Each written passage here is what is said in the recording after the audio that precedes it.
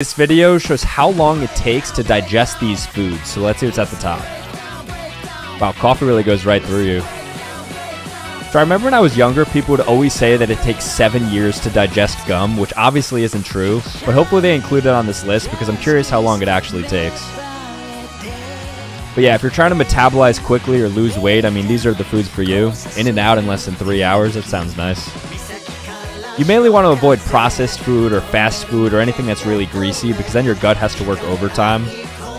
Processed foods probably take up to a day to digest, maybe even longer.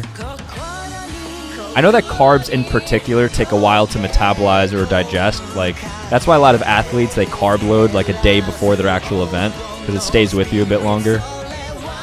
Okay, this is like 2 days now. I didn't know beef was that long. Donuts. This has to be like max digestion because most stuff is in and out in like 6 hours. Fried food 5 days, and gum 7 days, okay.